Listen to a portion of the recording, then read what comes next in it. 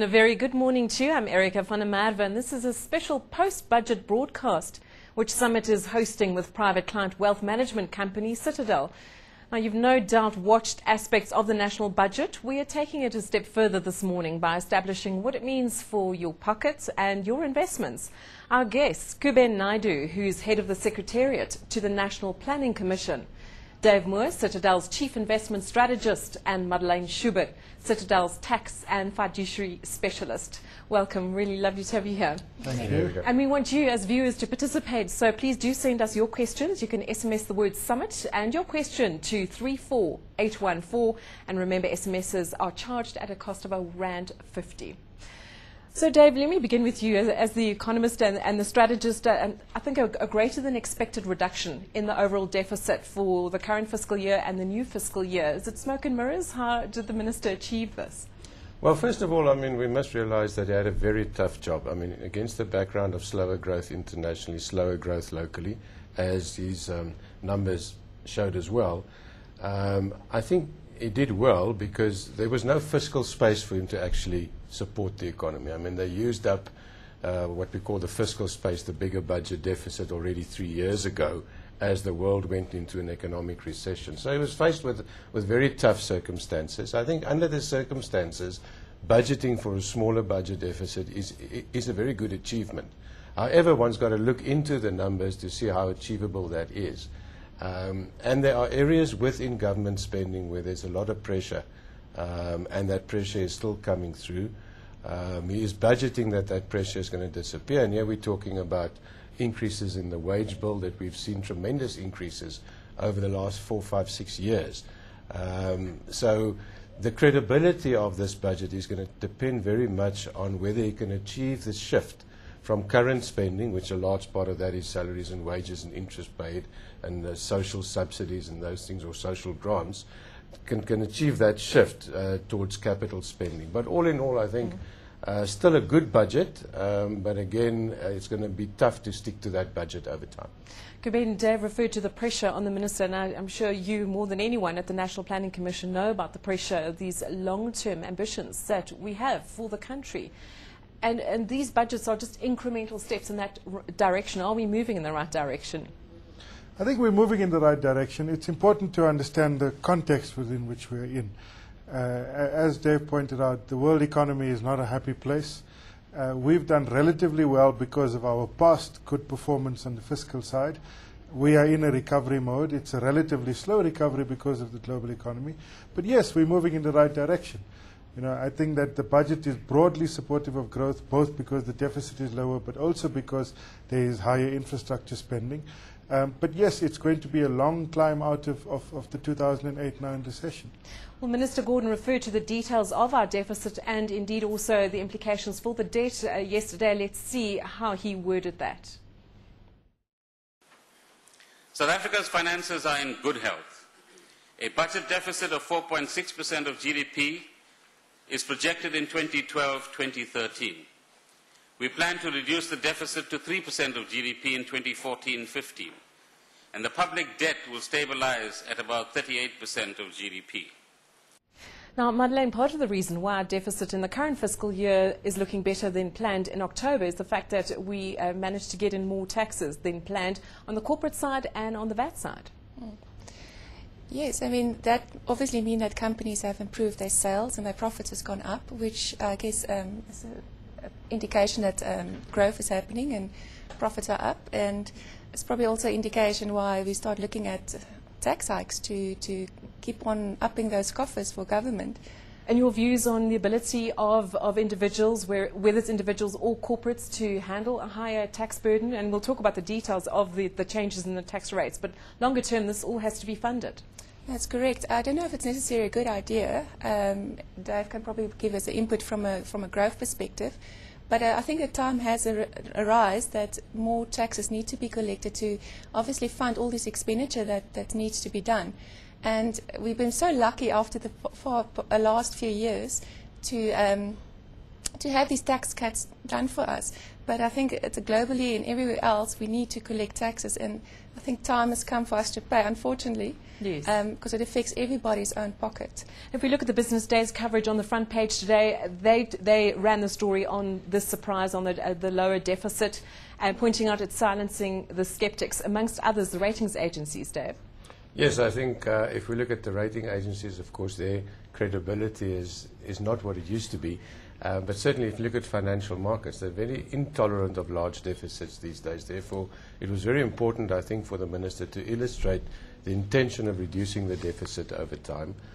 Two numbers that are favorable in terms of international deficit numbers. If you look at our overall debt, government debt to GDP ratio, that's still low. But we must remember that's low because of a long period of fiscal consolidation that we've had. We made a lot of progress from the mid-90s up till the mid-2000s in terms of our fiscal situation. And to be honest, we've almost doubled in a short space of time. We've gone up a lot. But, I mean, the lesson is that in the good times, you need to consolidate your fiscal situation so that in tough times like this, you've got the leeway to do this. And it's amazing. I mean, we talk about tax increases here and there. There's the capital gains rate that effectively is increased. But overall, there hasn't been a real tax increase on the economy as a whole from this budget or any budget over the last little while, So we're still which is sitting a cushy. major achievement, Yeah. I think, that we've seen. So perhaps you don't quite agree with what the Times has said there. A headline, it's a Robin Hood budget, taking away from the rich and giving to the poor. Provocative, perhaps, Kuben, your view on that, given your ambitions to reduce poverty and inequality? I think it's a fair budget. I think that on balance, on average, in aggregate, there is a reduction in the overall tax burden on the economy, a small reduction, 2.3 billion. But yes, the tax cuts are largely focused at the bottom end of the income spectrum, and I think that that's a good thing. The Citizen and The Star took the story of the toll issue, and I think that will certainly get readers buying their newspapers. The Citizen referring to it as a toll shock, and The Star saying the toll battle rages on, but perhaps a good compromise, Kuben? I think it's a good compromise. I think that we have a large infrastructure program. It cannot be financed entirely from tax revenue. It has to be financed from user charges as well. It's unfair to ask a teacher in the Eastern Cape or a poor farm worker in Limpopo to pay a higher tax rate for Gauteng's road system. It's just unfair. And so it is right that the Gauteng users of the roads pay for it. Now, within that, there's a complete exemption for minibus taxis, a complete exemption for buses, complete exemption for all public transport vehicles. And within that, there is a significant reduction, I think, from 66 cents per kilometer to about 30 cents per kilometer. I think it's a very fair compromise. But the principle of tolling, the principle that people have to pay for the infrastructure upgrade is the correct one. Yes. And Dave, that's also a question from one of our viewers. If this is now the decision on the tolls to reduce the fee, but also with central government allocating 5.8 billion rand to SANRAL to make this possible, is there any change from that, or do we just have to accept this as the final word? There's never a final word in all of these things, as we've seen with tax rates and all of these things over time. But I think I fully agree with Kuben that if we look at the principle of user charges, certainly in certain parts of the countries, the roads aren't as good as if you look at the Gauteng freeways in those areas, and you can't expect those people to pay for it. So what is very clear is that government is willing to stand behind the debts of SANRAL. That's important. It's been a very big borrower in the capital market. It's bonds that's being held by retirees, pension funds, and a large spectrum of people in South Africa. And it was important for government to give the confidence that to people owning these bonds, Yes. that these bonds will be serviced in future and the capital will be repaid. Yeah. And I think that's the final word. And of course, there this won't is be any default Right. from the SANRAL because of the tolling systems and all of that. Because in the end, we all need to pay for it. It's just how we pay for it Yes. that we need to decide on. So unfortunately, those in the Eastern Cape are paying for our toll roads in part. In yes. part. And of course, this, Dave, is a parastatal that is working. Efficient spending, no traces of corruption that we know of. SAA recently asking for a further bailout. We saw the minister talking about corruption and dealing with inefficient spending. What are your views, Kuben? He's been speaking about this for many years. Are we making progress? I think that it is quite possible, and the Planning Commission's diagnostic report makes an interesting sense. It says that in the last 7 or 8 years, there's been a significant increase in corruption. So corruption is at a very, very high level. In the last 3 or 4 years, we have done more to fight corruption than in the last 15 or 20. And both statements could be correct, and are correct, I think. So yes, corruption is at a very high level. It is a deep concern to government. But there is significant steps being taken to try and fight corruption. We haven't won the battle. We probably haven't even started fighting the battle. But there's significant reforms ranging from the procurement system, the supply chain system that the Minister outlined yesterday, to issues on the investigative and prosecutorial side, to the tax side, and the Financial Intelligence Center, all these agencies working together to try and fight corruption. Just one last comment on the newspapers. The Sowetan talks about 1 trillion rand, Dave, assuming that's referring to the volume of spending, government spending, a bigger, increasingly larger government. Can we trust the government with our funds? Is this the right way to ensure the growth, to ensure the poverty alleviation? Well, 1 trillion is obviously a big number. We've got to see how big is that as a percentage of our total income in South Africa. And that claim has increased over the last little while. But that's because our incomes have not grown very fast. So I think the key to my mind in terms of this sustainability of government finances is going to come when the economy starts to pick up again, whether we then seriously consolidate the way we did between the middle of the 1990s and the middle of the 2000s. And that's the opportunity. At the moment, it's very difficult for government, given a slow-growing economy, to consolidate government finances. If we look at the overall increases in the 1 trillion that is projected for the next few years, let's hope that he can stick to that, because those aren't big increases relative to the size of the economy. So they're not at least planning on increasing their share of the pie. But I mean, these are only plans. We'll have to see how reality turns out in the end of the day. Madeleine, if we look at some of the micro detail, there's always this talk about government needs to do more to encourage saving. To what extent did Minister Pravin Gordhan achieve that in this budget?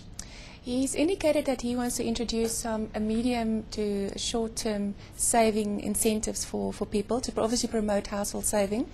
What he's indicated that there will be a contribution of at least 30,000 per annum and a maximum of 500,000 for life. The detail as opposed to how the return on that investment will be treated, he indicated will be tax-free. Now, as a cost of that tax-free return, he said he might phase out the basic interest exemption. So to understand exactly how that's going to pan out, we're not sure yet. It's obviously going to wait for the legislation to see. I think what is important, though, for me, is just to understand if that basic interest exemption, which does help savings already, is taken away, that it is replaced with a similar or better system. And I think that's yes, the important part to bear in mind. And of course, this was referred to in the main speech. Let's see how Pravin Gordhan put that out. In respect of retirement fund and savings, reform of the tax treatment of contributions to retirement funds is also envisaged to take effect in 2014. To encourage voluntary savings, which is a key priority for South Africa, consideration is being given to the introduction of tax-exempt short and medium-term savings products. That's a new set of products. The proposal is that individuals should be permitted to save up to 30,000 rands a year with a lifetime limit of 500,000 rands in registered savings or investment products that would be free of tax on interest that is earned, dividends or capital gains.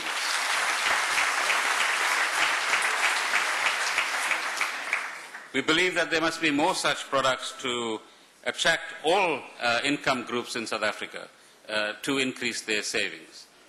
The current tax-free interest income thresholds will be reviewed and possibly phased out as part of this overall reform.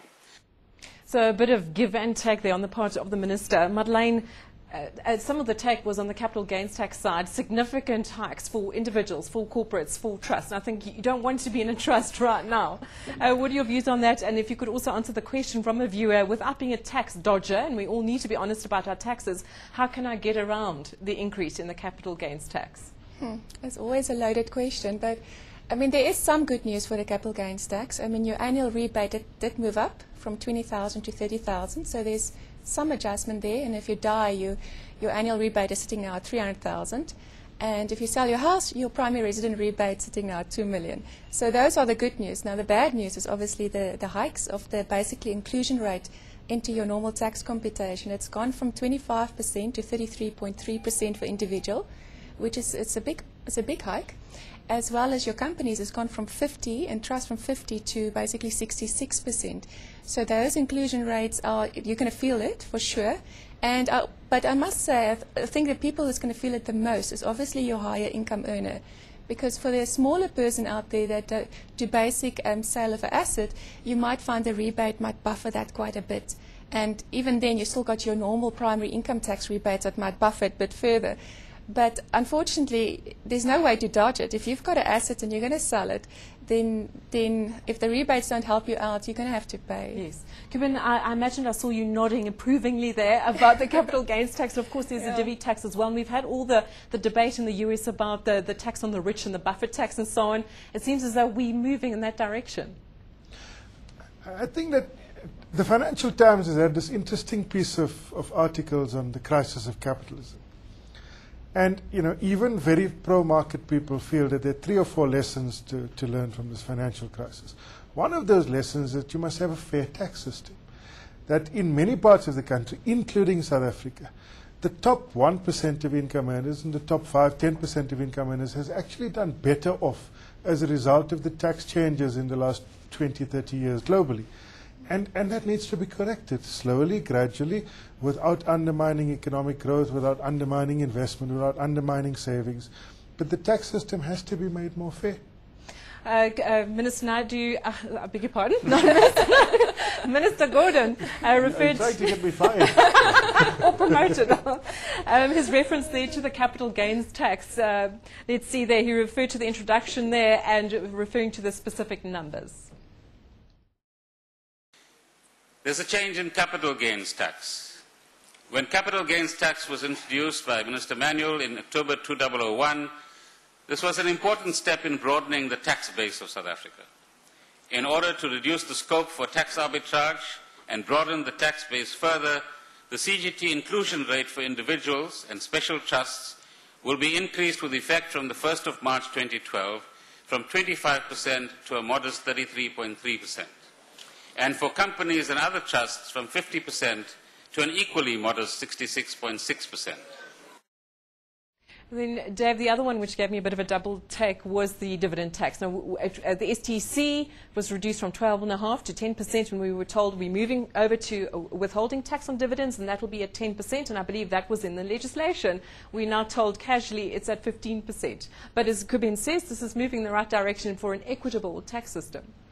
Yes, I think that was quite a shock to us as well. I mean, because you do your planning in terms of, you know, the 10%, all of a sudden it's 15%. But I fully agree, yes, it is with this movement where effectively, if you look at people living off their capital and from the dividends, etc., they've effectively increased the tax rate on those people. 15%, though, is still a lot better than 40% if you think of it from that point of view.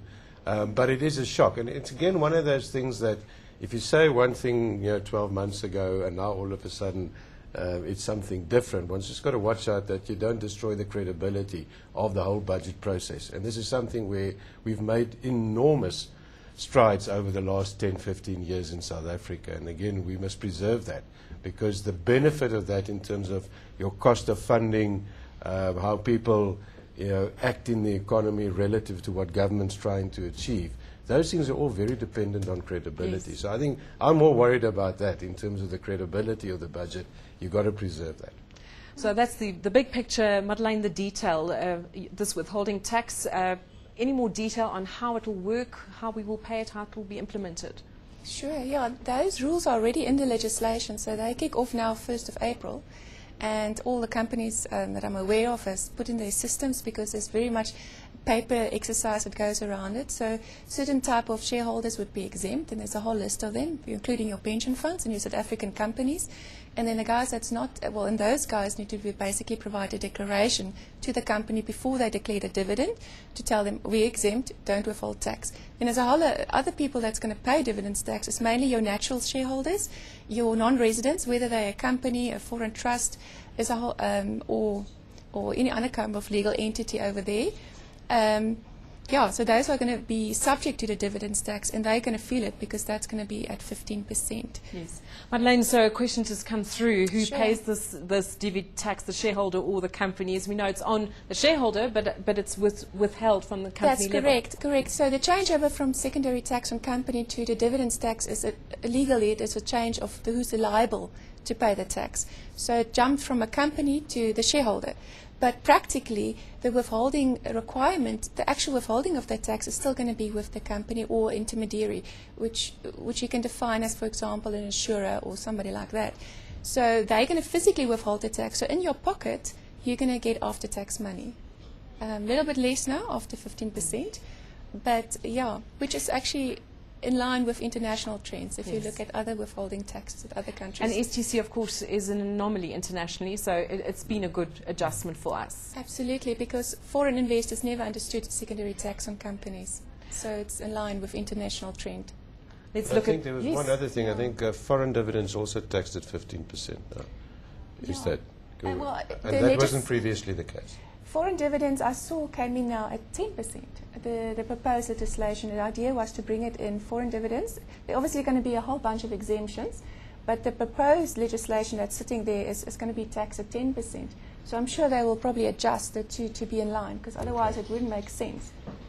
But that's a big change, because previously that was added to your income. So you could pay 40% on a foreign dividend, whereas now it's different, which obviously impacts on the attractiveness of foreign shareholding for a local investor versus local shareholding. Indeed. Well, Mr. Gordon certainly understands this issue. Let's listen to what the Minister said on the dividend tax adjustment. In respect of dividends tax, the secondary tax on companies, which is the tax that we have currently, will be terminated on the 31st of March 2012, and a withholding tax on dividends will be implemented on the 1st of April 2012. This has been in the pipeline for 3 years now. This will align South Africa's tax treatment of dividends with that in most other countries. Pension funds will benefit from this transition as they will receive dividends tax-free. The dividends tax will be introduced at 15% as opposed to the original 10% we thought. So with all these adjustments, the bottom line question for the typical viewer here would be, what does it mean for their portfolio, the long-term returns? So we've had adjustments to the dividends tax, your retirement contributions and so forth. Dave, what are your impressions? Well, first of all, if we look at the dividends tax, also those people investing in pref shares, there's a change there. The pref share price has apparently already adjusted yesterday immediately. So as usual, don't rush out and do something today. The market already did that for you yesterday. I think pref shares as a means of investment is still very attractive, even though we're paying 15% on the dividends now instead of the previous 10. So that's the one aspect. The second one, normally, if you look at the budget, you look at the potential impact on interest rates in South Africa. I don't think there's any major impact. I think it's neutral for interest rates. Long-term interest rates, it's a fairly modest borrowing requirement. And at the moment, government has got the luxury of borrowing quite easily for two reasons. The one is they're getting a lot of money coming in from offshore. If you look at the foreign holdings of our South African government debt, it's now almost as big as what the pension funds are holding in South Africa. So that's been a major source for them. And secondly, there's very little borrowing going on in the private sector. There is very little competition between the public and the private sector for loanable funds. So, on balance, I don't think the budget is putting any upward pressure on interest rates. I don't think it's going to result in a fall in interest rates, because interest rates are already very low by our own standards if you look at the last 30 years. And then lastly, if we look at the JSE, yes, the dividend tax is slightly higher, but if you look through the budget in terms of company profitability, it's, if anything, still pro, the corporate world. And therefore, in terms of the outlook for the JSE, I don't think it's changed anything. And we still believe the outlook's positive for the JSE. Yes. Kuben, the Minister specifically referred to all the cash on the balance sheets of South African companies. We know the same applies internationally, the big US and European companies. He wants them to spend that cash, and I think it's the first time I've noticed it, he said government has a role to play in creating this environment for investment, and with that comes the certainty that I think you've referred to before. Again, it's this balancing act. We want your taxes, we want to create this new future for South Africans, but we need to create a good setting for businesses. At the moment, there's a bit of a catch-22 situation. Businesses are sitting on a lot of cash, and there are two reasons for that. One is the global uncertainty, the fact that people do not know how fast the global economy is going to grow, are there more Greeks or Greases lurking, and so the natural reaction of companies to take a defensive position. However, there's also a high degree of suspicion within the South African corporates of South African policy, economic policy. Are they going to nationalize the mines? Are they going to, and that's also holding back investment. And I think that the theme of the State of the Nation address and this budget speech is we understand those issues, we understand those concerns, we understand why business is adopting a defensive position. But if we do have a rise in investment, it's good for everybody. Right? If you do invest, the economy will grow faster.